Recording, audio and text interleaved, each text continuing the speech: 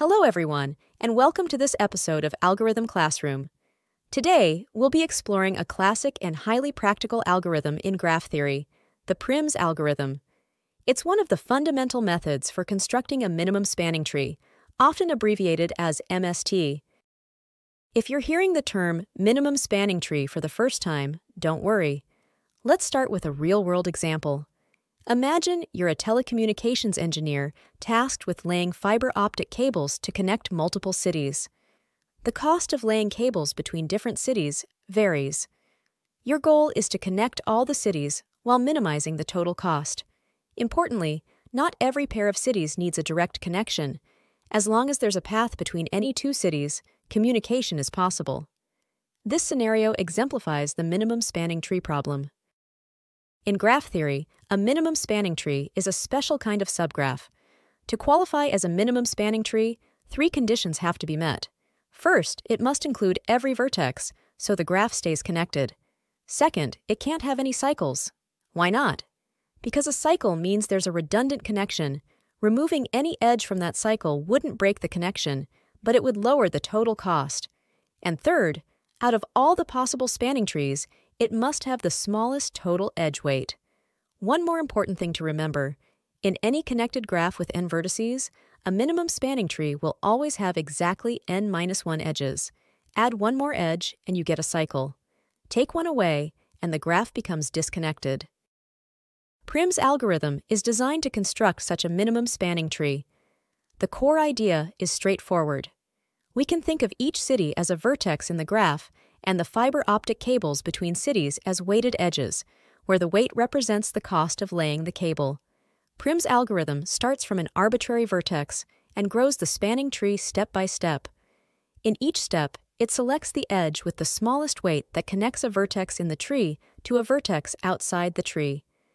This process continues until all vertices are included in the tree, resulting in a spanning tree with n-1 edges. Let's walk through an example to see how Prim's algorithm works in action.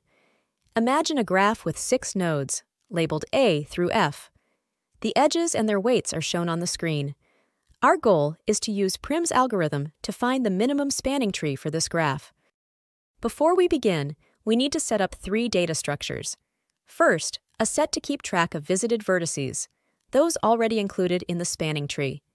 Second, a priority queue, or min heap, to efficiently select the edge with the smallest weight at each step.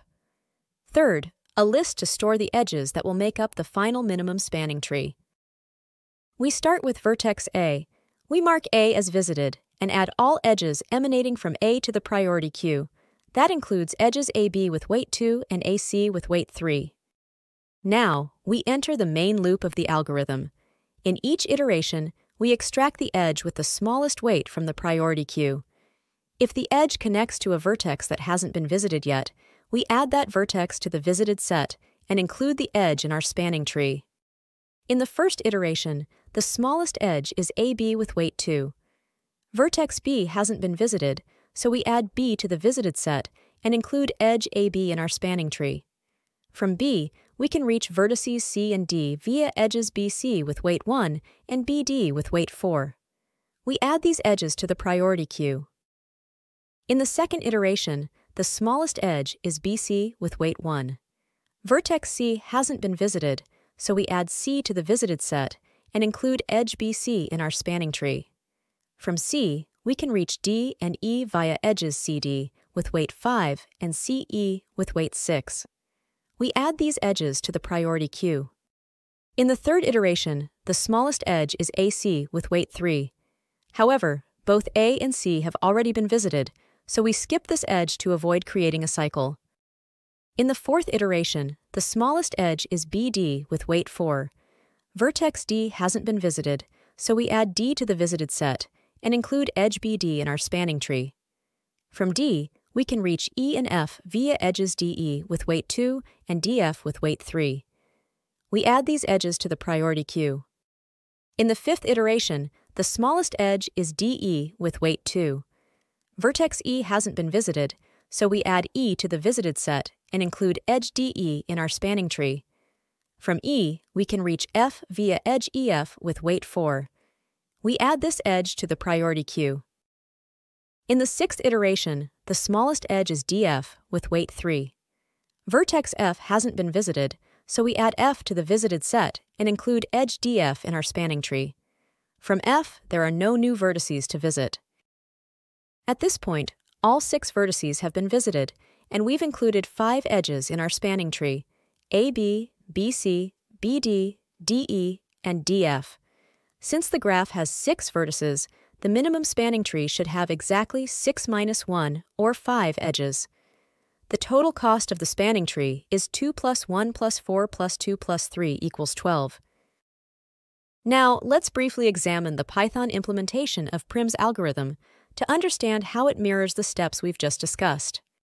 We start by importing 2 modules, heap_q for the priority queue implementation and default dict from the collections module to build the adjacency list of the graph. Inside the Prim function, we start by building an adjacency list to represent the graph. We loop through each edge and, for every vertex, store a list of tuples containing the edge's weight and its neighboring vertex. At the same time, we create a set called nodes to keep track of all the unique vertices in the graph. Next, we initialize 4 variables. Visited, a set to track visited vertices. MST, a list to store the edges included in the minimum spanning tree. Total weight, a variable to accumulate the total weight of the spanning tree. MinHeap, a priority queue to select the next edge with the smallest weight. We choose an arbitrary starting vertex, here the first vertex from the first edge, and mark it as visited. We then add all edges emanating from this starting vertex to the priority queue. The main loop continues as long as the priority queue isn't empty, and the number of edges in the spanning tree is less than the number of vertices minus 1. In each iteration, we pop the edge with the smallest weight from the priority queue. If the destination vertex hasn't been visited, we mark it as visited, add the edge to the spanning tree, and update the total weight. We then add all edges from this new vertex to the priority queue, provided they connect to unvisited vertices. Once we've included n-1 edges, the spanning tree is complete, and the function returns the list of edges in the minimum spanning tree along with the total weight. Here's the sample test section of the code. The variable edges defines the graph using edge tuples, which match the example we just walked through. Next, we call the Prim function to compute the minimum spanning tree for the graph, and finally, we print the result. The time complexity of Prim's algorithm mainly depends on the performance of the priority queue operations. In Python, we use the heap_q module, which provides heap push and heap pop functions. Each of these operations runs in O log n time, where n is the number of elements in the heap. Throughout the algorithm, each edge is pushed to the heap at most once. Since there are e edges in the graph, and each heap operation takes O log v time, where v is the number of vertices, the overall time complexity is O e log v. This makes Prim's algorithm especially efficient for sparse or moderately dense graphs. That concludes our discussion on Prim's algorithm. I hope this explanation has provided you with a clear understanding of the concept of minimum spanning trees and how Prim's algorithm operates to construct one. If you found this content helpful, feel free to like, subscribe, or leave a comment. See you in the next session.